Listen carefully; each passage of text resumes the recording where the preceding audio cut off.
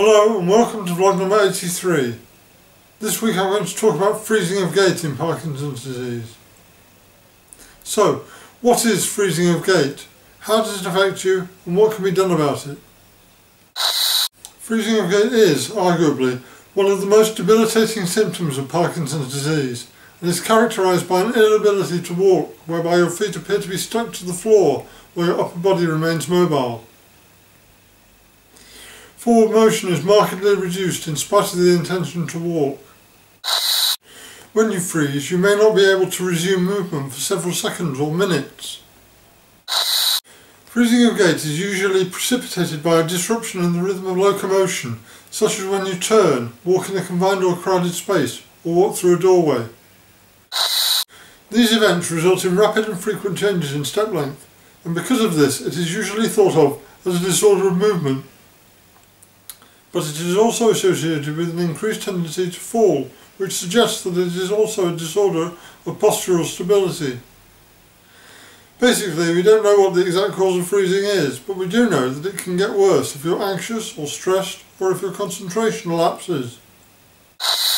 Freezing of gait is associated with the later stages of Parkinson's disease, and its prevalence has been variously reported depending on the average age of the sample group being analysed. In older patient groups with late-stage PD, its incidence has been reported to be as high as 53%. Some people with Parkinson's use auditory cues to overcome freezing of gait. Walking to music or to a beat, such as a metronome, can help to sustain or resume a rhythm. Others find that visual cues can help them to avoid freezing, and I reviewed a product called Pathfinder in vlog number 39, Innovative Products for People with Parkinson's, which projects laser lines as visual cues onto the floor in front of the user.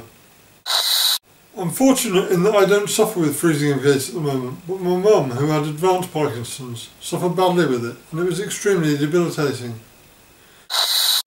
She tried a variety of tricks to overcome it, including visual and auditory cues, but initially she used to plan to move prior to trying to initiate movement, mentally rehearsing, telling herself what she was going to do before actually doing it.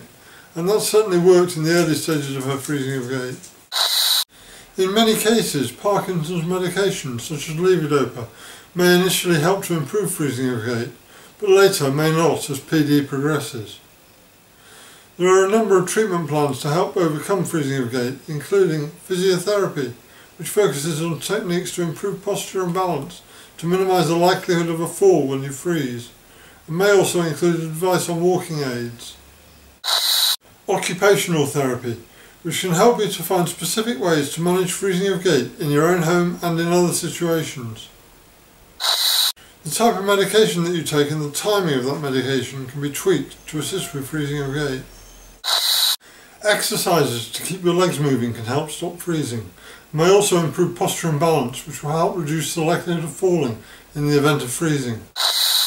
Some patients may find that deep brain stimulation surgery helps with freezing of gait, but only a small number of people with Parkinson's, approximately 10%, are suitable for this operation. Thanks for watching. If you have any questions or have a topic that you'd like me to cover in future vlogs, just leave me a message in the comments and I'll do my best to respond. Have a great week. See you next Friday.